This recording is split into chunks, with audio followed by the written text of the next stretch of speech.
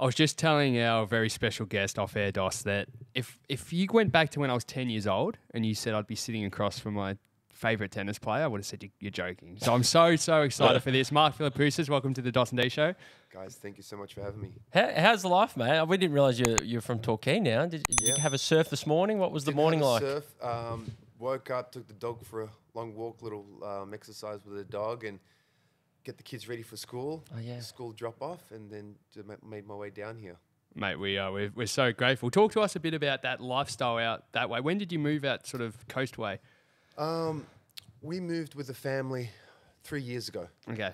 Just over 3 years ago, and I had a place.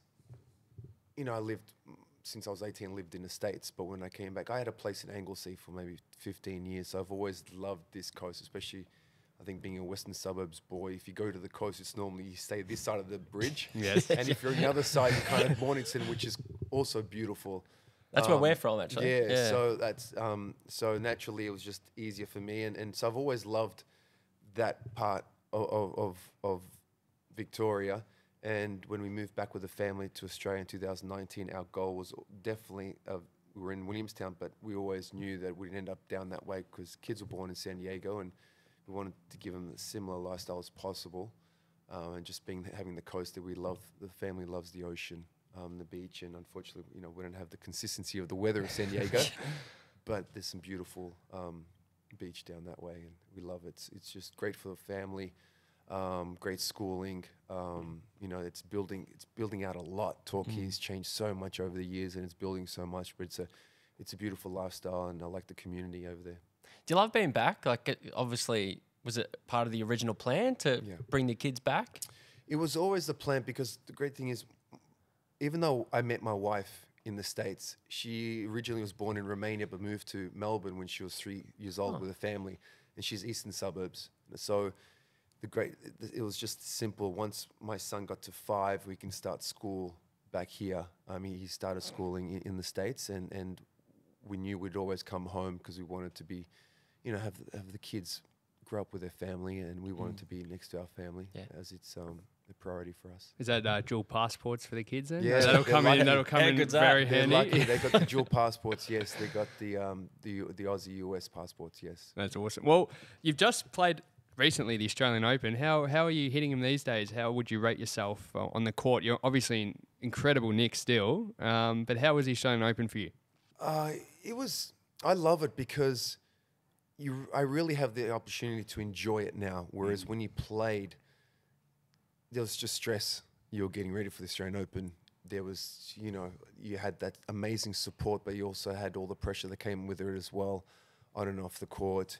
And it's very difficult to enjoy anything. You know, you don't want to walk around at night. You just eat room service or something close because you don't want to walk around too much, and you want to stay relaxed, and like I said, just keep the legs fresh. And now I get an opportunity to walk around and see the incredible setup, and it's grown so much, and it's changed so much over the years, and what they're offering now, not only to the players and their teams, but the spectators, the fans. I mean, it's incredible what they've built over there, and so it's great because I'm still getting a chance to get on the court and play. I played 3 doubles matches, 2 doubles and a mixed. No pressure, just a pure enjoyment of playing the game and still having the excitement of being out and playing on those center courts without all stress involved. And look, when the ball's there to hit, I can hit the ball. Yeah. You know, getting to the ball is a whole other thing. But again, the great thing is our matches are, you know, hit and giggle stuff. You know, we don't want to be serious. I mean, shit, these guys are watching the best in the world be serious. So it's before we get out in the comment, like, guys, let's have fun. You know what I mean? Yeah. So, you know, we have an opportunity to entertain the crowd, to make them laugh, you know, to incorporate them somehow if we can. But just enjoy it. So it was good. Did you find that actually, now that you're older, did you wish you laughed and had a bit more fun back when you were younger? Because obviously when you're working, you're working. Yeah. Look, when I enjoyed myself. I had a great team. I had the best years and the best results when I had one of my closest friends travel with me, and I knew that because he relaxed me. He brought a piece of home with me, even though my dad was my coach. You know, having that close friend he, without trying, would joke around and then relax me, before matches or the night before instead of thinking about the next day, So when I went on the court, I was that type of guy that I didn't want to get too emotional or angry because certain athletes might play better with aggression, and I wasn't that person that got the best out of myself if I was angry.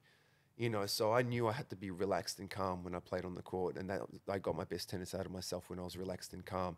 And of course, there were times when you'd be pissed and something, but I wouldn't just bitch and moan the whole time. I wouldn't say a word, and then if it got to that point, I would, disintegrate the racket, put it away, and then I was calm again, and then I was happy to move on. So, but yeah, I was definitely that person that stayed calm on the court, and I did enjoy myself. There were definitely times when I showed some emotion, but I tried to show positive emotion, whenever I could. And yeah. What's your relationship with tennis now as purely as a spectator? Do you enjoy watching it? And when you kind of look now, if you compare the eras that you played in compared to nowadays, do you think you'd prefer to play nowadays or back then for, I don't know what reason, whether it's exposure, whether it's social media, the talent on the court? Which era do you think you'd prefer to be in if you had the choice? Well, I personally feel that I played in the best era. Mm-hmm. Back when I played, incredible, ridiculous players, incredible characters, such individuals. And the great thing is, the courts were the courts. Hard court was a hard court, played like a hard court. Clay, played like clay. Grass, played like grass. The indoors played like indoors, whereas now they all play the same because they've slowed down the court a lot because they wanted rallies, and that changed years ago, and almost every surface is the same now. Mm-hmm. Even grass, it's a different kind of grass than when we played back then. It's a slower grass. You can have 20-shot rallies on grass now, 30-shot rallies, just like a hard court. When you couldn't do that before, but that's how it should be. Like if you're training your butt off and you're working on that serve and you're working on that serve and volley, when it's time for grass and you only had 2-3 tournaments of the year on grass, let's leave it to grass. Yeah. So the person that's worked on his serve and volley has an advantage because now it's grass court season. Now that person for the French Open and all the other tournaments before that on clay, they didn't play at their best. It's because they're playing on clay. Now the other guys who have worked on their ground strokes and the spins and grinding from the back and their movement on the clay and they're sliding into the ball, now they've got an advantage. Great. Then that's in my opinion how it should be. Whereas now, those guys, they're very comfortable on all surfaces because they all play the same. Yeah. And they're all consistent on all surfaces. Whereas back when I was playing, you had guys that were top 10 in the world from Spain who would not play Wimbledon because also one of the things back then too, you were ranked, Wimbledon ranked you. You weren't ranked on your world. Oh, really? World ranking. If Pete was injured and he moved to 5, that can put him seeded 2 in the tournament. Or there's other players. Or there's other players who was number 2, like number 3, or Musta when he was number 2 or 3 in the world. Musta they would put to 8 or 6 or 5. Yeah, okay. Even those 2. So, and a lot of the guys knew that, and they actually would not play Wimbledon. Truth, because they knew that they'd lose first round, and they thought, after the French Open, here's my chance to physically have a rest and maybe get ready for the hard court season, where I got more of an opportunity because I got no opportunity on grass. And a lot of the top players that were clay court specialists would actually not even turn up to. Wow. Yeah, which is crazy. So, and coming back to why I believe I'm happy when I played at the best time is also technology. We didn't have to worry about, we didn't have the technology, So when we went on the court, we played, the cameras were there, but when we got off the court, we can relax and do what we wanted. You know what I mean? Whereas now you can't get away. It must be incredibly difficult to play now as an athlete, forget about tennis, as an athlete in general, because there's two spectrums, right, to technology and the social media. It can be incredibly positive, it can be a beautiful thing, or it can be just negative and brutal, and destructive. Depends how it's used. For an athlete, it's a great opportunity to let people get to know you personally. And when you follow someone, you get to know them, even though if you haven't met them. What's the content they're putting out? What are the words they're using? Instagram's a little different. There's just pictures, but are they posting photos of their family? Or kind of they get to know what kind of the person they are, or are they just things going out all the time? Is they drinking photo? But you do get to know them, at a certain level, because you're letting them inside your life, inside to getting a piece of who you are. And same thing on Twitter. What are they posting? What are they saying? Are they political, or what are their passions, or where's their mindset?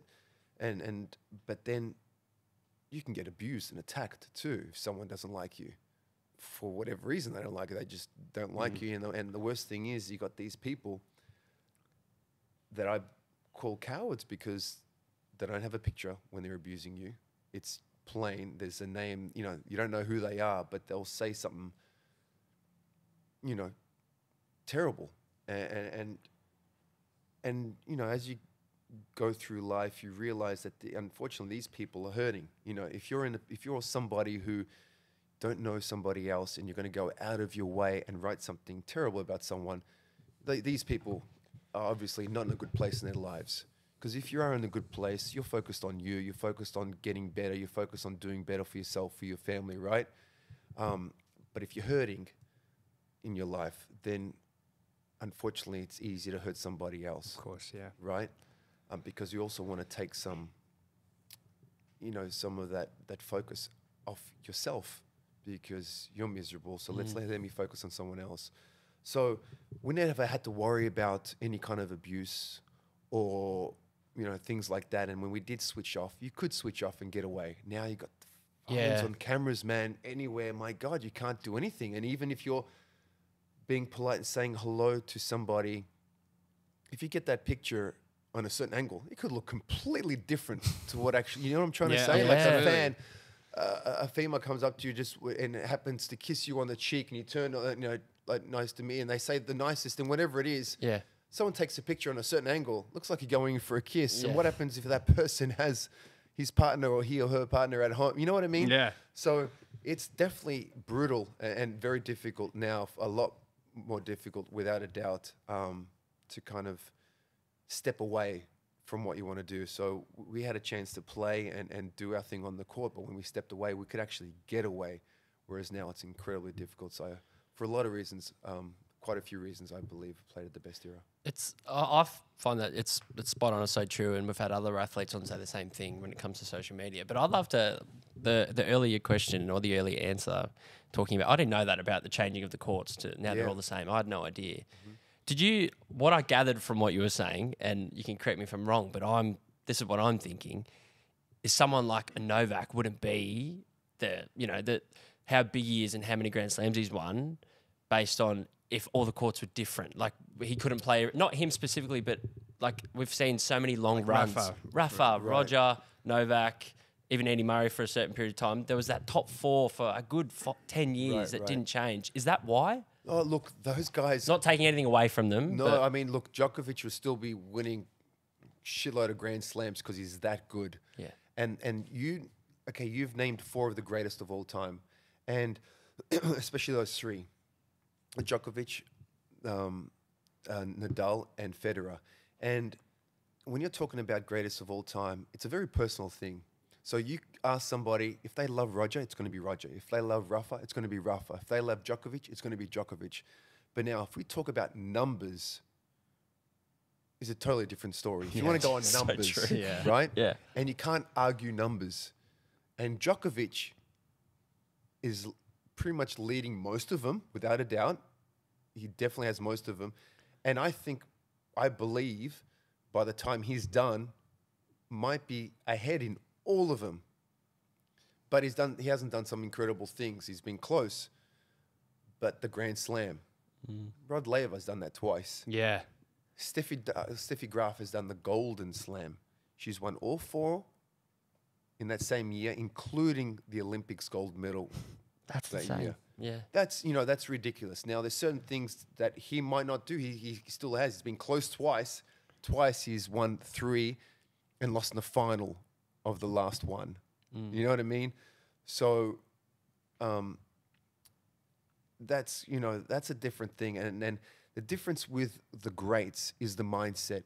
Now, who else but the best in the world, for instance, are winning 14, 15 Grand Slams and then still thinking, how can I improve? What can I do to get better? Tweaking their serve. Rafa's won 18 Grand Slams and he's tweaking his serve. He's changing his grip a little bit to get his serve a little bit flatter, to have a little bit more in the serve. He's working on... Djokovic would work on his volleys a lot more, bring a coach in just for the volleys and work on the volleys and do that. Federer ended up knowing that, they're getting to me on the backhand side. What did he do? Not only did he work on the backhand side, but he worked so closely with Wilson, his sponsor, to create a racket for him to be easier, hit a backhand easier and not miss hit as much as he used to. So they created a racket that was built around him to make his backhand side easier, but still not changing the feeling of what he had on all these other strokes. So the racket head got bigger. He changed the racket, maybe things the strings as well. So these guys were still looking at improving, even when they were the best, winning all the Grand Slams. So when you're talking about those 3, they still would have found ways back then, if they haven't been playing in that era. You know what I mean? Yeah. I must say it's disappointing because I would have bought a Wilson growing up. Thought I had the same one as Roger. Clearly I didn't. He had his own. So, exactly. So, but then look at... let's forget about those guys for a second and look at who played. You had Sampras, right? He won the Australian Open a whole bunch of times. Wimbledon, you know how much he won Wimbledon, and the US Open. He never won the French Open. He got close semi-finals because that's how good he was, but that's how different it was. Or you had Musta win a whole bunch of French Opens, and nothing at Wimbledon. Okay, nothing really at the hard courts. Okay, but he was just that clay court specialist, and a whole bunch of Monte Carlos and Italian Opens and all that. Then you had Ivanisevic that, was dangerous on all surfaces but grass. He 2-3 finals, and he finally won that Wimbledon. And did okay. He was tough in the Australian Open and that, but not really the clay. So he had certain guys that were known for those surfaces, and because their games naturally were just more dangerous on those surfaces, because that's how they trained, that's how they grew up, and that's what you can see. That's what their dream was, to win that tournament, right? So they based their game around that tournament. And there are other guys who had great all-round games who were dangerous on all surfaces, but didn't end up winning any of those Grand Slams. You know what I mean? So it's interesting. Yeah. This episode of the dos&d show is brought to you by Fleet Plant Hire Solutions. Oh, yes. We couldn't do the show without them, and they're the absolute best in the business, both on the field and off. Imagine the biggest projects. I'm talking roads, Hit me. railways, Hit me. bridges. Yes. Everything that needs to be built, FBH, they do it all. And the best part about them is their customer service. Chris and the team will look after you. Their care is just second to none. So visit fbh.com.au right now to get involved. Let's get back into the episode with Mark Philippoussis. Oh, yes. I'm interested to know now, do you have, because right now in Australia, it seems to be like we're getting a really good wave of players both in the men's and the women's coming through the ranks. Do any of them reach out to you that are currently on tour for advice or for anything?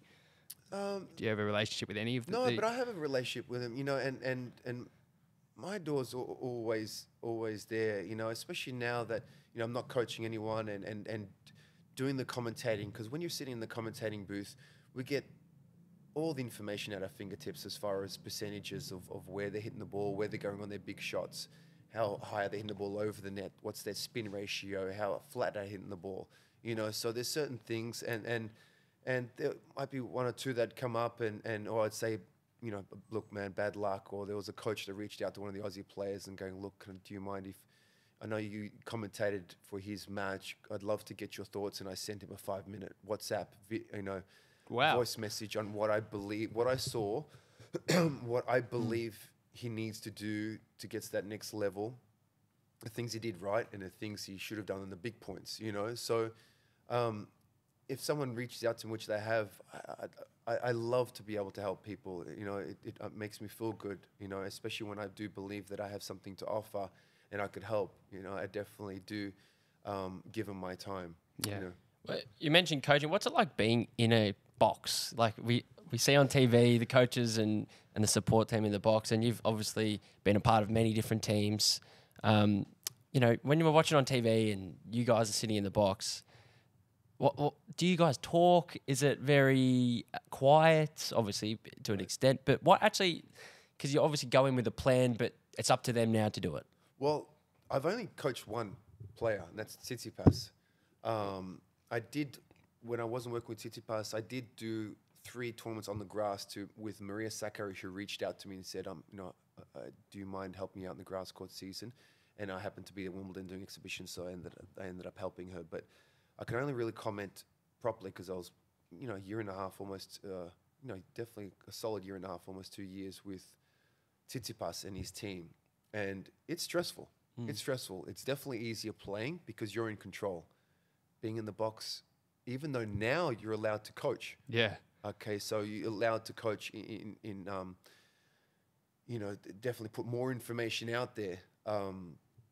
But your role as a coach and helping is doing the best you can and doing all the work off the court and the practice courts. That's what you do, and putting in a position so when they do step out in the court, you know, you've done your role. There's nothing else to do. Yes, you can maybe say 1 or 2 things when you're in a box and watch his wide serve on the big. You know, he's going out to your forehand on the big serve. Just on this one, just lean 1 step further on the right. You know, give him that down the tee a little bit more, or watch his forehand down the line. Or he likes to pass you cross court on the backhand. He goes backhand. So there's certain things that, because as a player, you're so got tunnel vision and you got the blinkers on that you're so focused on yourself that it's easier to miss things that are clear that your opponent's doing, you know, at times. Yeah. So that's what you should be putting across. You don't want to say too much because you don't want to, you know, there's so many things that, end of the day, you have to focus on you. That player has to focus on themselves. And if you're telling him 20 things of what their opponent's going to do, they're going to forget about what they should do. So I believe the best thing is, okay, my focus with my player when I was with him was focus on those 2 things, 1 or 2 things on your serve, on your service games, 1 or 2 things on your return to serve games, and on big points, focus on 1 or 2 things we're doing on the big points. And then I would say, okay, on that, your opponent, on his service games or his serve, he likes to do that on his serve. In his points, he's going to push you here and put some pressure on your backhand and watch, don't open up that backhand too much. Or if you look to run around your forehand, to run around that backhand and hit that forehand, you're going to leave that down line backhand open, which is your forehand, too much. They can put some pressure on you. So I like to keep it as simple as possible. But I was in that team where the father was he was the main coach, and he was an intense person. But I think also too, being a father for an athlete is very intense. It's very difficult. My son, he's just turned 10 and he plays basketball. Man, I get stressed watching him play basketball, and he plays under 12s. So watching your child play at the best level in 1% on the sport must be incredibly stressful, right? So he brought on a lot of energy to the box. So my job was, I believed, I had to bring in an energy that would calm him down, that would level off that energy that we needed in the box to help that player, you know. So he brought in a lot of energy. He said a lot of things. I didn't want to add any time. Didn't want to say anything. I don't want to all of a sudden add something because he's not saying anything. So I did add certain things, but I had to be very conscious of when I was adding it because didn't want to give, you know, the kids getting so much energy and words put at him. So it was very important for me to calm the sea, you know, to be a calming energy and just end up becoming kind of that perfect balance. Yeah, the balance. Yeah, it's important to have that balance, you know. You mentioned a couple of times in the prior question about downtime, basically between tournaments or between games, and I'm sure we'll chat at some stage about Wimbledon and the US Open, and I know how passionate you are about Davis Cup, but in those tournaments like a Wimbledon, for example, where let's talk about the run you went on where you made the final. what does a day's off look like? Like in terms of when you're going deep into a tournament, how do you have downtime, calm yourself down? I'm really interested because we don't ever. That's a part we don't see as spectators. Well, look, once you get into that second week, you know, you're you already played 3 matches. What was one of them a best of 5 at that time? No, there was like 2 4-setters and a 3-setter getting to the round of 16 before I played Agassi. So, you know, grass is I'm serving volleying first and second serve. That's what my game is. So I'm a big guy. I'm 6'4", 6'5". So when you're serving volleying, being a big guy, long legs, you need to get down for the volleys. You're getting down, you're getting pushed out, you're going back for smashes and you're bending. So grass puts a lot of pressure on your glutes and your lower back and glutes, right? Because you're in that getting down and up in that position. So my days off was getting a massage and of course getting on the court for 20 minutes, but having an ice bath. So that was a huge for me. Just whatever it took to recover the body. Now I didn't need to spend a lot of time on the practice court because I was hitting the ball well. You know, I just had to keep the movement. You know, get out and hit some ground strokes, hit some serves, hit some volleys. Just keep the momentum going on the game. But the biggest thing was recovering for the body and coming back fresh for the next match. You know, and then especially that second week when all of a sudden I played Agassi and I think it was 6-4 and 6-3 in the 5th. I beat him. That was a longer match. But then the next match, quarterfinals, was down 2 sets to love, and I won in 5 sets. Yeah. I think it was 8-6 in the 5th. So and then recovery again, and then one of my semi-final was a straight set win. But it's just about recovery for the body. You know, you're eating the same kind of things because it's also, as a athlete, we are definitely superstitious. I didn't like changing too many things. And again, I had a close friend with me. I would rent a house always Wimbledon, so I had a house for the month at Wimbledon. Walking distance, it was literally across the road from Wimbledon, and we'd walk there in 3 minutes.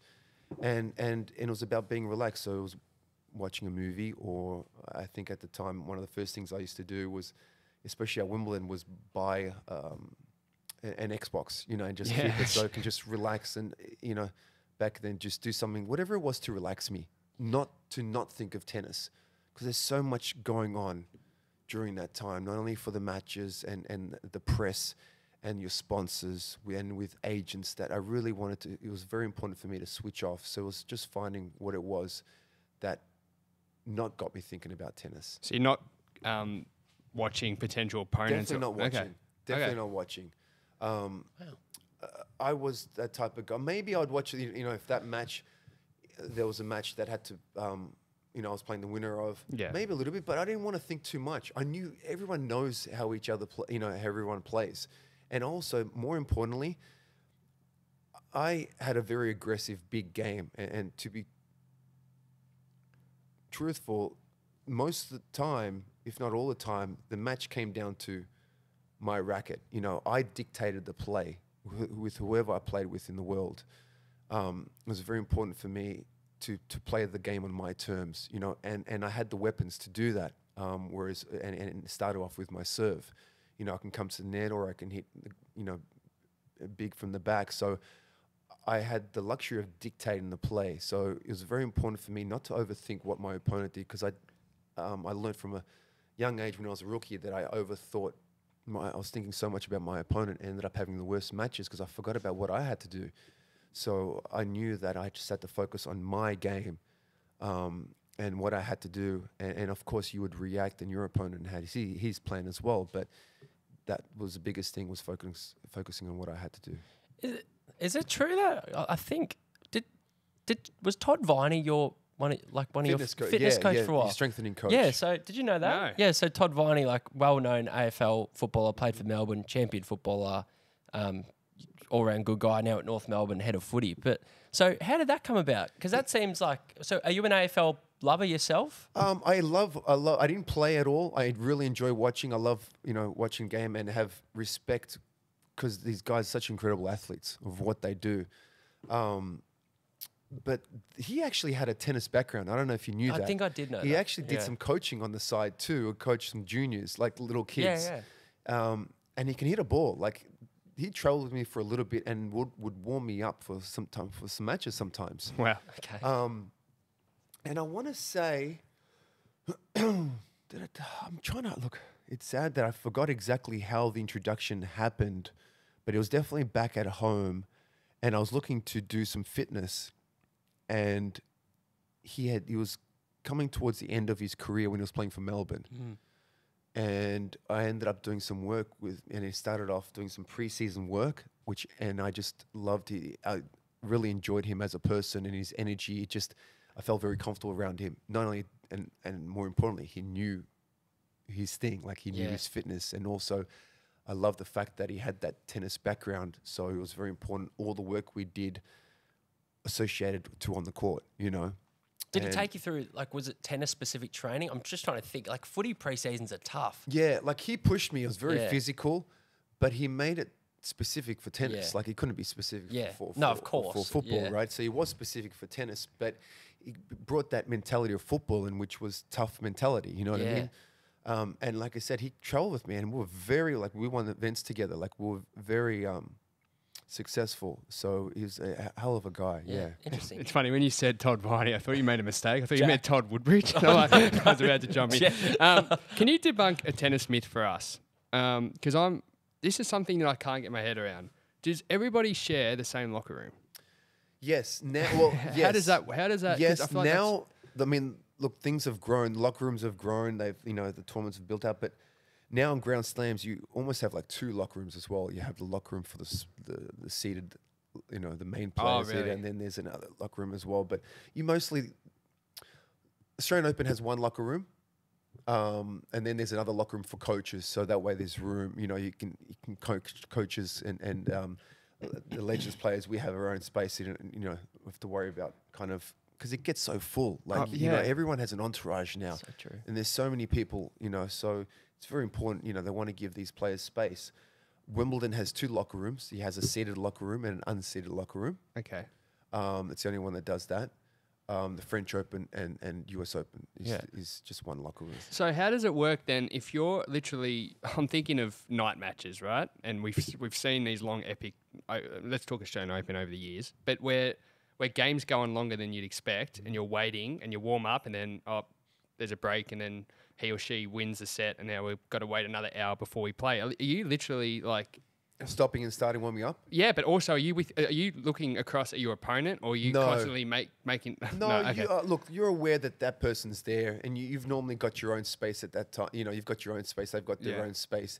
Even sometimes you might be playing the opponent, and their locker happens to be two down. So I find that so strange. But that person, like, if I happen to be already there, that person will grab his stuff and go around the corner. Oh, you know what I mean? Yeah. But that happens, man. That happens. So you're not sitting there chatting, commenting about the game in front of you. No, not at all. Not at all. You're starting to slowly get in that zone. Yeah. And especially like for Wimbledon when there's with the rain delays. Now they've got roofs on the court, but there could be times when you're warming on and off for a day and a half because and you won't go on for a day and a half, and you're waiting, and that's the worst. They'll get a set up and it'll be 2 sets to love, and like you start to warm up. All of a sudden, the guy loses the third set, and then he's down a break, and then you stop to warm up. Like, he's down the break, and then he gets the break back, and like you start warming up again. Then he loses the set, and then you get back, and then it starts raining. I mean, that happens all the time. That's something you just learn to get used to. But it happens all the time, especially in Grand Slams, because if you're before a women's match, you could be over quickly, but it's best of 3, the most, and women's it's normally one way or the other. It could be done in 50 minutes or it's 3 hours a lot of the time. With a men's, it's best of 5. You can kind of get an idea of, depending on who's playing and who's playing on the women's side, you got an idea, are they ground strokers? Are they just going to stay back and grind and hit 20-shot, 30-shot rallies every single point? Then you got a little more time. Yeah. So it depends on who's on the court before you as well. But then you got to be prepared if someone could get injured. Yeah. And pull out, Yeah, so. true. D, should we jump into the first one? First segment, yeah. Well, do you want to I'll get this up, and do you want to explain what we're doing? Because we're doing something a little bit different for this We segment. thought we'll tailor this towards Mark. So being the tennis grade he is, we want to build your ideal tennis player. So basically we wrote down a list of, say, attributes and I guess accessories that players might have. So whether that be hair or rackets or certain things that are part of who they are as a character. But you mentioned we start off with, first we'll go the ad read. So why don't you read who our partner is? Yeah, so this segment is brought to you by our good friends at the Virtual Expo. If you want eyes on your business, this is the place to be, and all you need is an internet connection. Visit www.theexpo.com.au to get involved today, and we'll explain what that means shortly. So essentially, Mark, we got, I'll count them, 1, 2, 3, 4, 5, 6, 7, 8, 9. We got 10. Okay. 10 different, which I went through before with you. We don't want you to think too much on this one. It's more of a, off the top of your head, so we'll start off with court surface. So let's go, I guess it doesn't really matter now. there you let's go. just go to complete play. Everything plays the same. Okay. Right? Okay, let's keep it simple. Okay, so we'll start from the start. So the ideal, and this can be male, female, all in one. So let's go. Anybody ever. Any era? Let's keep it to current and Mark's era. Okay. So we won't go all the way to Rod Laver. Yeah. So let's go forehand. Oof. That's a tough one. Forehand. There's a lot of guys who had some. There's some big forehands out there, right? There's big, then there's good shape. Forehands. Look, one of the. It's a tough one, but I want to mix this around, right? Of course. I want to put a caveat on it. Say a few names if you want. I'm going to say, just big heaviness. Del Potro was one of the. Del Oh, Potro. yeah. Del There's a name I haven't Potro. heard for Del a while. Potro I haven't heard is that one of name the in a biggest long time. because I could also have said Ruffer as well because Ruffer, the RPMs, the way it kicks off the court is just so heavy, you know. So different stories. So pace wise and certain thing, Del Potro. Del Potro. And what we'll put a caveat, you can't say the same player twice. Yeah, Two no categories. problem. All right. Okay, you go. Backhand. Surely. Man, Djokovic. Yeah. Really? I thought you might have gone Federer. No. Okay. No way. If you Shows how much I know. Topspin for a topspin, Djokovic. Okay. Yeah. Yeah, okay. but just it's so freaking solid, man. Djokovic. Now this next one, we'll allow you to throw yourself in there. Serve. I have to throw. Of myself. course, I'm you gonna have to serve. put No, we yourself like in that, there. yes. You have to. So you serve it, but then who's coming up for the volley? Volleys. I'm going to say rafter volleys. Okay. Rafter. Yep. And then choice of racket. Oh, that's just a very personal thing. I What- played what- my whole, what did you I played play my whole with? career with a head That's my head favorite prestige brand. racket. Yeah. But for 3 years I did sign with Dunlop, but they literally copied that Head. head racket. But yeah, There you head go. prestige was yeah, head. very I well love. taught, Yeah, head make a good racket. Now I like this one. Hair or headpiece? Or a head So- piece. So So is, the is there a hairstyle- certain hairstyle or a headpiece, like a headband that someone might? So who? Like, could it be like a Kyrgios style, or could it be a Tsitsipas? Do you want the long locks? Like, Oh, well, I mean, shit, man. I had both. I shaved my head. I had long hair with a bandana. What was it? Was it hard playing with long hair at times? No, I had the bandana. Yeah, true. It didn't matter. I liked the longer hair with the bandana. Yeah. I like that. Yeah. And then next one is like confidence, or we like to say swagger. So who's swagger? I'm sure you probably saw a few in the locker room your time. Who had real confidence? I think a lot of players had confidence, but swagger is something could also be, Like arrogance as Yeah. well. So I'm not gonna. You know what? Swagger, I guess, when someone kind of did a little bit of this because they walked a little differently. Boris Becker. Do you remember how he kind Yeah. of used to walk a little, had that thing? Yeah. I Thanks, love it. Boris Becker. Becker. All right. What about temperament? So Temperament? who's on mindset? Would you like? Can't say the same person twice. No. Okay, temperament. God, there's some, temperament. Someone who doesn't lose their cool. Yeah. Yeah. Or I mean, just look, you've got to rock it's hard. about being pretty cool. Temperament. I mean, Stefan Edberg was an absolute gentleman on Yeah. the court. I mean, you don't see him too often lose it. I'd say Stefan Edberg. All right. And the last one we've got is I like actually this one. rig. So like someone Physique. with physique, like real power. Look, if you're talking about a great physique for tennis, or you're talking about going to the beach. No, That's we're tennis. talking the Tennis. beach. I was going to the beach. Oh, we on the beach. yeah. Give us both. Yeah, give us No, both. I don't know. Look, I don't know if I was staring too much about the rig on the beach, boys. It might be a different sex for that. On the Yeah, we don't want to get you in trouble. on the court. look, these days, man, guys, the average height is almost 6'4", 6'5", and they move like they're 5'10". You know what I mean? If you're looking at God, Tell you how to. I was shocked. What was his name? The 18-year-old that played Novak in the first round this year. Yeah. He was the Croatian. Yeah, kid, he or was something? fit. Yeah, Like, strong kid. yeah. But then, there's another. What's that guy's rig who he was ripping it off last year, taking it off his shirt, and people were losing it. He had a crazy. His whole body was defined, but then he didn't move as freely. But, look at, but you know what I mean? sense. Like a little stiff. Yeah.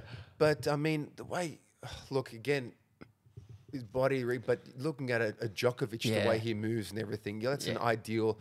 But look at the way Sinner moves, and then, I mean, Sinner. look, what's his name? Tsitsipas. I mean, he's an incredible athlete. I mean, there's quite a few that I could say that are just amazing athletes. They're 6'4", 6'5", 6'6", They're tall. and they move like they're freaking 5'10", 5'9", you know? They move like you. No, I wish. I wish. Well, thank you for that, Mark. As taking part, we've got a special gift from our sponsors. So you've got if you'd like to take it up, we'll pass it on. But maybe as we create, we'll talk about them shortly or that. But the Virtual Expo has very generously gifted you a booth at the Virtual Expo. So this is a global 2-day event online for all businesses, all types of businesses to exhibit to thousands of people on one day. You can set up a booth and basically just have people come through all day. You don't have to be sitting there. You just set it up once. And It's online, isn't it? Online. It's amazing. What a great idea. Yeah. I haven't heard of this. Yeah. It's very, very, very Niche. niche and quite new. So just like you would at the Melbourne Showgrounds, go to an Amazing. exhibition. It's all virtual and it's the exact same feel. So 16 touch points, which means you click around the booth. There's banners, tablecloths, and any information you'd like to give on your business. And people can actually request, hey, I'm at your booth. Do you want to have a live meeting? I want to talk to you about this, and this. And if you accept, straight into a Zoom meeting. It's a great segue, actually, as we create. Fantastic concept. When has this been around for long? Yeah. No, only a couple of years. Yeah. But this So is coming when up is it on? late March, so 27th and 28th of March, I should say. So What's it 2-day called? event, the Virtual Expo, the disruptive Virtual Expo. Yeah. So that so you've sounds got a free amazing. booth. So if you We'll You send guys all the got to send me the details. details Yeah. of that, please. well, That sounds incredible. it's on them Great idea. for taking part in this. But yeah. Thank you, boys. You and your wife Or girls. just started as we create. It's last year? It's only No, typically almost new. 2 years 2 ago. years? Yeah. So, backstory: when I was living in San Diego, I created a T-shirt line, T-shirt brand, and it slowly went from there to fleece, but mostly tees.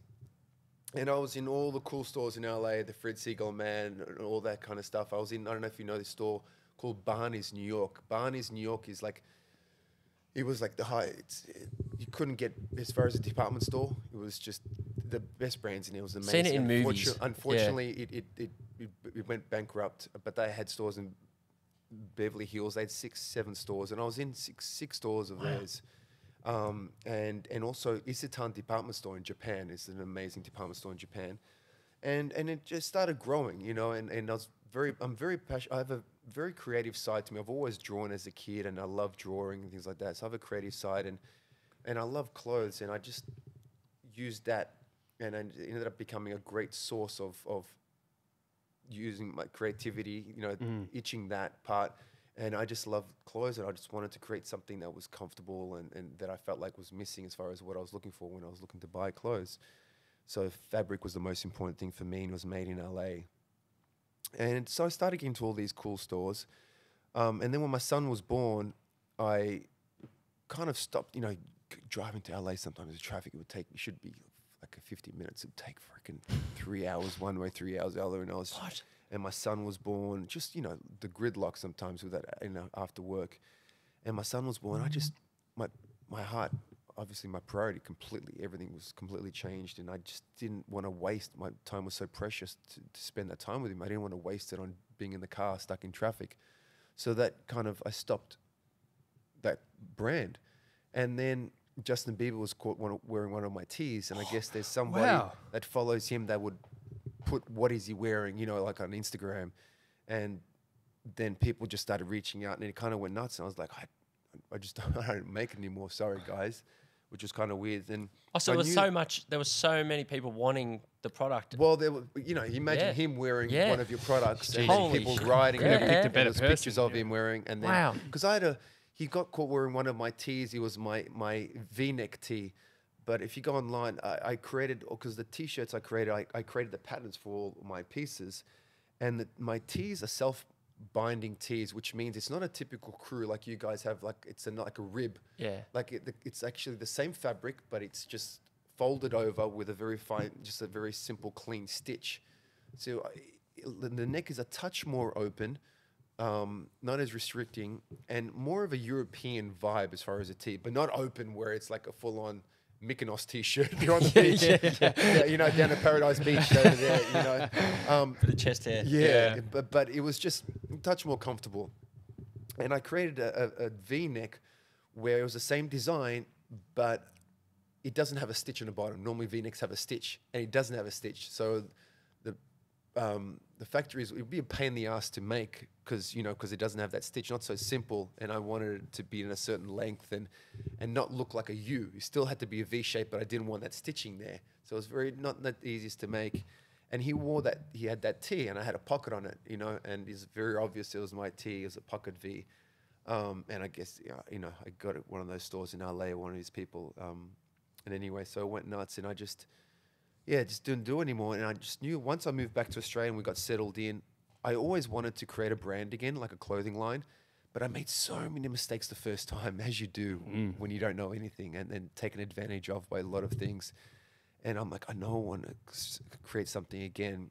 And when I was looking into it, I thought, okay, I want it to be made. I want everything made in Australia, and preferably Melbourne, only because I lived in Melbourne, so I wanted to drive to the factory to quality control to check and everything like that. So, I created a brand. It's called As We Create, and I actually registered the name for something else, another business that I didn't end up doing with my best friend, and I just loved the name, and I had it.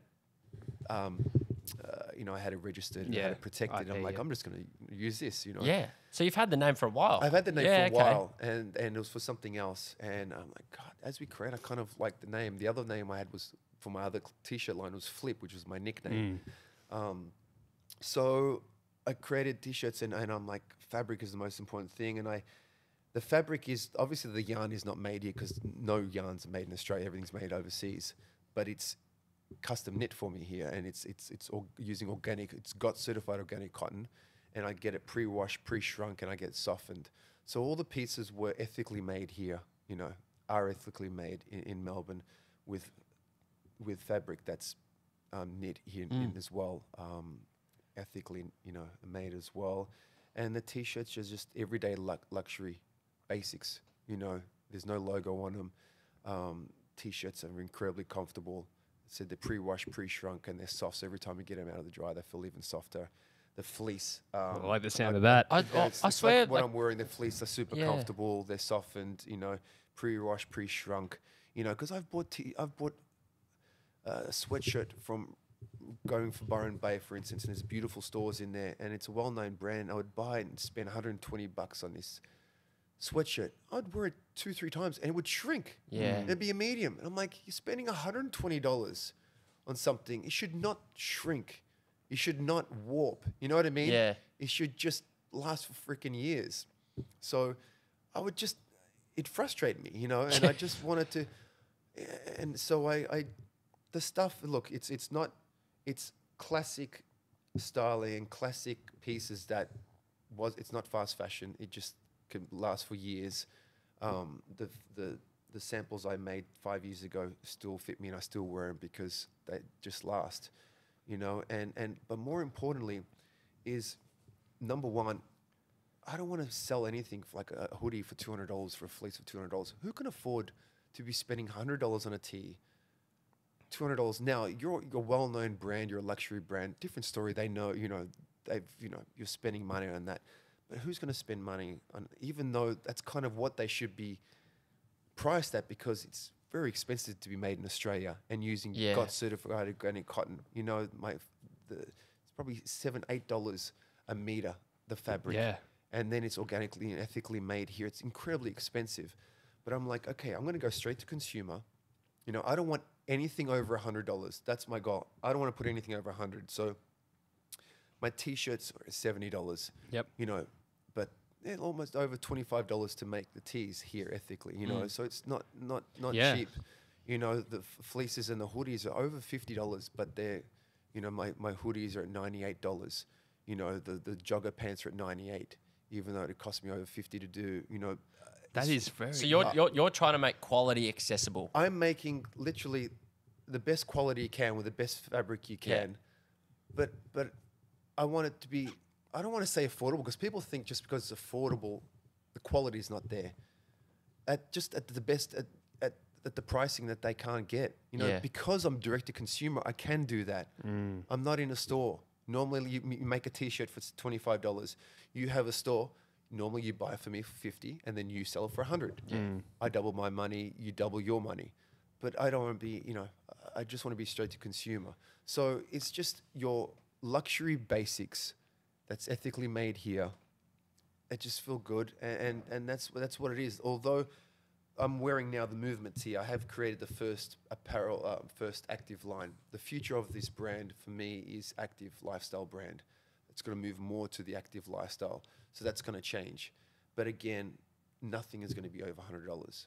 You know, and my wife right now is designing the women's line because technically all the stuff were men's, even though 60% of the people buying my stuff are women. Yeah, okay. Women love to wear a man's They tee do, or a don't man's they? hoodie, and that's why I ended up They making really do. an extra Yeah. small. So I'm like, God, it's stupid for me not to focus on a women's line. Let's be honest. They're the ones who really focused on what they wear, and so my wife is designing that. She actually went to school for fashion, and so she's right now in the middle of designing the women's leggings, bike shorts, sports bra, and a proper, you know, tee, incredibly comfortable T-shirt for women, you know, with some fleece as well. So that's going to be available in next probably 3 months. It's exciting. 3 months. So But, how do we find it? it's just online on aswecreate.com. Beautiful. Is the store online, and I'm gonna go have a look tonight. Honestly, yeah. and I was so rushed that I wanted to ask the boys for send me your sizing, and I would love to send you some stuff. Oh, that'd be Thanks, amazing. Mark. For everyone. Thank you. But Well, I'll say this because I love a plain tee. Like Yeah. I just wear plain tees all the time, but I feel like I'm constantly buying them, like over and over and over for like The $6 and Target spending- ones. I won't mention the brand, but it's a pretty well-known Yeah. brand. It's actually a tennis brand. Like, Would or they it wasn't. shrink? No, what is it? I'm finding it.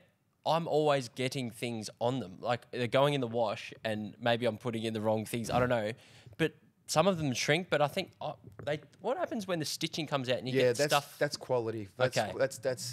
That's the way. That's production. Okay. That's quality with the stitching. Because I feel like I'm always ripping off like.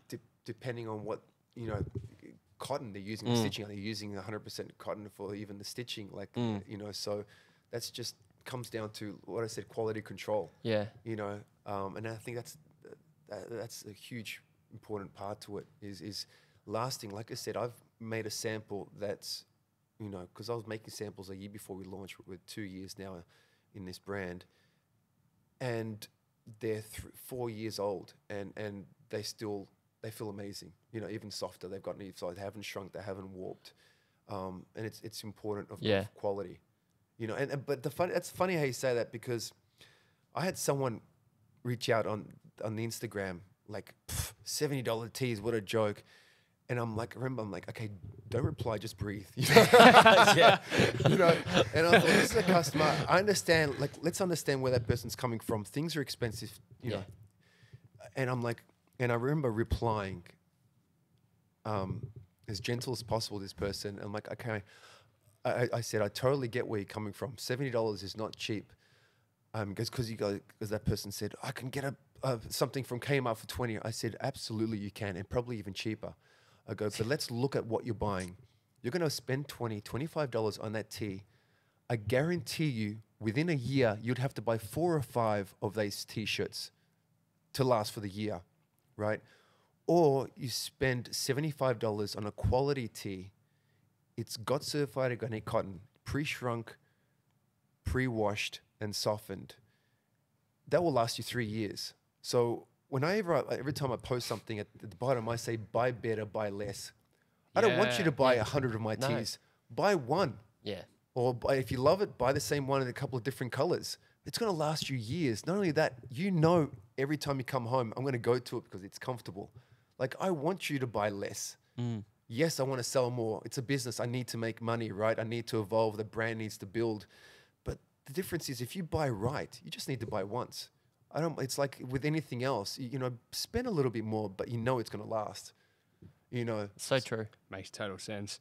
It's interesting hearing you talk about that. And again, we haven't really touched on it, but I mean, we as viewers of tennis or watchers of tennis, when we see and hear about the glitz and the glamour of some players, like the top echelon, and you said they bring their entourage with them overseas. But what's it like for players that are on the lower end of the scale and they're really almost gambling to fly around the world and make certain rounds? Like, because that's a big reality of tennis that we don't hear about. I don't know if you were ever in a position, maybe when you were starting. I mean, you sprung up very quickly as a teenager, but what's it like if you're under actual financial pressure to win matches, to qualify, to continue on? Man, you're spot on. It is brutal.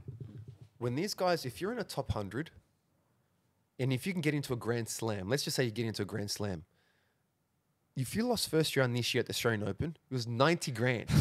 90. Can you believe that? When you lost first round when I was playing, it was 7,900, 8,000. So let's just say you get into all 4 Grand Slams, you lose first round of all 4. It's almost 400 grand. Yes, you take out the taxes and all that. That helps you big time. If you win one match, when it went to 170? Yeah. 170, I think, I lost in the final US Open. I don't know, man. I want to say be lucky to be over 200,000. I don't know. I can't remember what it was. Honestly, I can't remember. For being runners up. Yeah. Yeah. Wow. Now In the it's over- final. Yeah. That was 90. That was 98. Okay. Quite a while ago. But you lose in the final now. What is it? 1.2? I don't know. 1.3. I'm not sure. So so things have changed. But if you're out of that top 100 where you can't get into the ATP and you're on the Challenger Tour, let's just say, and you're 200-ish in the world, 300 where you can't get into 250 ATP events, dude, those guys win the events. They may be getting 5K challenges, maybe 3.5, maybe bigger one. 100 plus H means that if you win the tournament, you're getting 100 points to win, which is great. Plus H, plus hospitality. So they'll pay for your thing. And then I don't know what the thing is, 7,500. But if you play for an airplane to get there, if you've got a coach and you're paying for your hotel and his hotel, you're lucky to break even. Like you have to win the tournament and you might get $1 grand in the pocket too. That's the reality. So you need to get out of those things as soon as possible. You can't be stuck on the challenger level. You need to get on the tour. And I was very lucky. Look, when I lost in the final of Wimbledon juniors when I was 17. At the age of 17, after the semis, I signed a 5-year contract with Fila. Very lucky. If I did not sign that, after I signed that 5-year contract with Fila, that was the last junior tournament I played. I traveled with my dad to all the biggest tournaments in the world, not playing challengers, qualifying, trying to play qualifying, just playing qualifying, where he had to win 2 or 3 matches to get into the main draw. Yeah. Okay, and I was very lucky the fact that next year I was 5 or 600 in the world. I lost in the final of a tournament when I was just turned 18 in November. That after Australian Open, that March, I played Scottsdale, lost in the final to Jim Courier. Ranking went to 130. Then ended up losing the final to semi-final to Rios in the clay court tournament, ran around 110. Then I played Japan indoors, which is a huge $1 million indoor event. I lost to Chang in the final. That next week, I lost to Rios in the final of Kuala Lumpur, and I went to 32 in the world. I finished. Wow. But I mean, I had some big results, and I was very lucky that I wasn't in the challenger level, But I didn't have to worry about that because I had that sponsor. So that's why, I see, if I did not have that sponsor, there's no way I'll be able to travel with my dad to even play that challenger level, to be honest with you. That's just the reality. My family didn't have the money to pay to go overseas, thousands of dollars in plane tickets. And then because we lived in Australia, where are you going to base yourself? You have to be in a hotel. You're going to pay for a hotel. Like, you know what I mean? Yeah. Where are you going to go? So what's happening now, these challenges, and these guys are great players. On off season, they will be coaching at a club, Wow. saving money, and then like, okay, now I can go out and play some tournaments. Really? That's 100%. Wow. And that's why you're slow. Thank goodness you're hearing vocally with the ATP saying that they're trying to get more money in the challenger level to support these guys, because I know how tough it is. Yeah. You know what I mean? So that's just the reality. Unfortunately, that's just the reality of sports. That's real life. If you're not in that, people only see what they see because they hear Grand Slams and all the money there and all the money. Yes, if you're in that certain level, and even the guys who are 8 in the world, most of these guys don't have sponsors. They'll get close for free. Don't think they're getting paid hundreds of thousands of dollars. Even if you're top 10, I think they gave out bigger contracts when I played. Not bigger, but more guys had multi-million-dollar contracts. Now, only a handful are getting over $1 million a year. A handful. Yes, those top 3 guys, whatever it is, they might be getting 10, 15, $12 million. I don't know what it is. But even the guys 9 in the world, he's probably getting $500,000. Maybe, I don't know, maybe more, 750. Not millions. And the guy is 30, 40 in the world, I guarantee he's not getting more than 200K. I guarantee you. It's crazy because like I look at and you say like 600 in the world tennis or globally, where I look at like the 600th AFL player in the league. They don't have to. They at least could base themselves in the country. They don't have to pay probably all these expenses, and they're probably getting paid a lot more versus 600 tennis player in the entire world. No, he's getting nothing. Yeah. Well, and that player might not even play. Yeah, You know, 100%. You know, whereas, did you know people? I mean, the tour. I don't know. Was everyone on tour when you were playing Friends? Did you know Challenger? Were you friends with Challenger type players who were in that bracket? No. Okay. No. Like I said, I was very lucky. Yeah. I worked hard for it. I mean, Yeah, of I course. got the results, but I maybe played 1 or 2 challenges when I was 16, 15, 16. I didn't play any. I played one actually when I was injured, making my comeback, and I ended up winning it. It was like 5.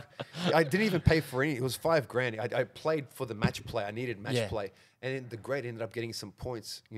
Ended up being 100 points when you come back from injury. That helped. That made a difference too. But it was just for me to get match play. Like there's some players that will top 100 play challenges. It's because they just want a match play. There's nothing on, and they want some matches.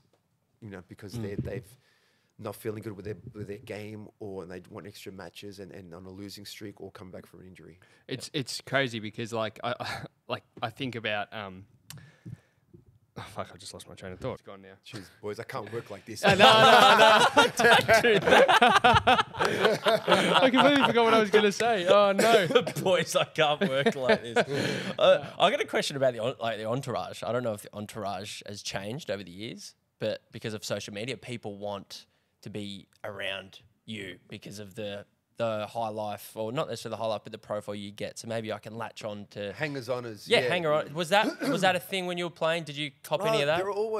There was people around. I lived in Florida, in Miami back in the time, but my priority growing up, I knew from a very young age was family. Yeah. Who I surrounded, who was real, who I could, who was loyal, who I can count on, who I loved, who had my back, I had their back. So it was my family, and I had a very small circle of friends, very, very small circle. It fit in one hand. So I had those people. We protected each other. They protected me, I was very lucky to have that. So I knew, I knew who was around me for what reason, and kept them at a distance, and was polite to them, but made sure I didn't allow them in my circle. You know what I mean? Arm's length. Yeah. So now, should we go to our golf box segment? You'll wake up tonight and go, that's what I fucking wanted to say. And then, you know what? It's absolutely killing me. It's probably the best question of the day too, Oh, yeah. Maybe I'll DM it to you. Do you want to read that? Yeah, perfect. What's in the Golf Box is brought to you by our good friends at GolfBox, Australia's greatest golf superstore. If you need it, they have it, and it gets to you fast and free. Shop online at golfbox.com.au. D, do you want to explain the game? Mark, welcome to the Golf Box. As you can see, it's a very humble box, but inside it contains a lot of treasures. So inside there's probably about 10 questions or challenges. They're random, and basically all you have to do is pull one out, read us a question, and just answer it or complete the challenge, and there'll be a little surprise for you once you do. So I think it's time, Mark. What's in the golf box? I didn't expect to pull out anything in this today, but I'll pull it out for you. Let's see. What's this? What's the dumbest injury you've given yourself? Oh, that's a good one. I reckon you might have it. Think about when you were a kid too. Surely you did some stuff playing. Well, I mean, this was painful, and it stopped me from warming up. I had to. Oh no, that wasn't the dumbest one. No, that wasn't the dumbest one. No, my God, how can I forget this one? 98, I lost in the final of US Open. It was 99. It was in New York. I was getting ready, and I've told you guys I love basketball. A lot of my warm up is basketball, and there was a huge gymnasium, wharf, gym area like in the city where they've got a huge indoor running track. There's an area for yoga and your weights and your cardio, and then they've got basketball courts, volleyball courts, and I saw these guys. They were playing a pickup game, and I ended up playing a pickup game. Oh no! And I love them. And I went in. I was on this guy and ended up scoring something, and ended up getting the rebound off another play, and then I went up for another rebound, and the guy shoved me, and it came down and landed on. Oh, he tunneled someone. you. Yeah. Yes, it landed on somebody and rolled my ankle. I had to pull out of the US Open. That bad, where I had to pull out of the US Open. The year after as well. That was, and I was coming, but I had to, I lost finals year before. What did you tell the media? I'm trying to, I didn't tell. So, I mean, I had to, just the agents had to say. I remember, I was walking. I'm like, where you kind of do. I'm like, oh my God, I think this is bad. You're not sure. And then like an hour later, it was, and the day later, I woke up and it was swollen and I couldn't walk. And I'm like, fuck, I cannot play the US Open. This was like 3 days before. So I pulled out, and I felt bad enough. I remember I felt bad enough, and I flew back to Florida where I was living.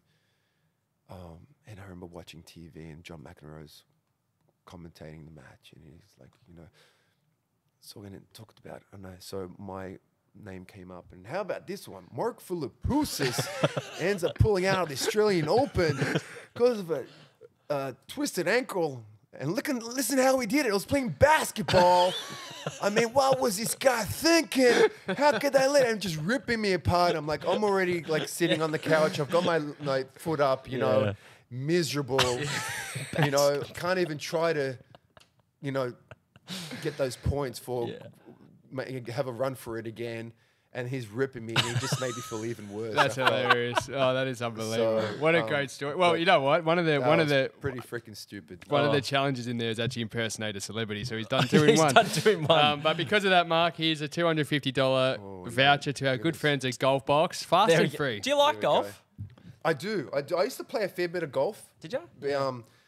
And then with 2 kids, man, I don't have time for 5 course. hours. But when I travel, though, I'm playing. I used to play once a week, and then would play events, and I try and play some charity events. I love playing. I love golf. Yeah. Well, I love playing. You guys play?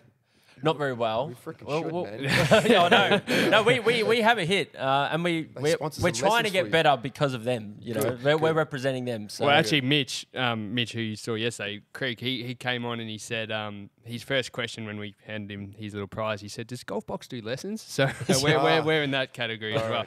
But actually, just quickly before we sign off, did you spend a long time in a wheelchair? Like 3 months. So after my 3rd surgery, it was a lateral meniscal tear, but also microfracture surgery. And a microfracture surgery is right here, right? I had bone on bone, so they had to pick a hole, not drill, but pick with a tool called a Yule, and literally just getting a pointy thing and a hammer and just hammering a hole inside the bone, and then that bone, it was 3 months in the wheelchair and 3 months on crutches. And they said I'll never play tennis again professional. It was in 2001. And then that has to bleed out. So when you wheelchair, it's non-weight bearing because you've got to give it an opportunity to bleed. And when it bleeds out, it hardens. And that's supposed to create like a cartilage, like over the bone. And then I was taking Synvisc injections, which is synthetic cartilage injections, because I've got like 50% of cartilage in my knees. I don't have 100%, so there's a lot of wear and tear. And so I was incredibly depressed, and I remember being in the wheelchair, and then my dad would organize things like get a Tai Chi master to come and do stuff in a chair for mentally, because I was incredibly, not only I love, you know, you lost your freedom, but just I used to love riding motorbikes. I was an adrenaline junkie, and rode my motorbikes or go on a jet ski or snowboard, or I was very active. I couldn't sit still. I was going that guy. So surf then? No, I was wakeboarding, wake skating. Yeah. I was living in Miami Beach before I surfed, and so mentally I was depressed, you know, and struggling mentally big time. And so I started doing that. And one morning I woke up, and he had sawn off the armrests of the wheelchair, and we went on the court and we started training. You know, I started hitting forehands, and hit forehands to me. Backhands was hard, of course. It was, but that way. And then I used to have close friends come over, and we would play doubles, and I would train, get on the court and train while I was in the wheelchair, and ended up, that was 2001, so I ended up having my best year 2003. So incredible. You can always come back from anything. I love how he sawed them off. Yeah. I remember I came off, and not buy a new one. No, Oh, that's funny. Old school, baby. So. Yeah, old school, love it. Well, Mark, thank you so much, firstly, because thank you for making the trip down to Melbourne today. We really, really appreciate your time. It's honestly a massive honour for us both to have you, so we really appreciate it. Thank you for being so open, so humble, having a laugh with us, playing along. We appreciate it, and that's all I can say. Thank you. No, boys, it was absolutely my pleasure. Thanks for your time. Thanks, Mark. Awesome setup here too.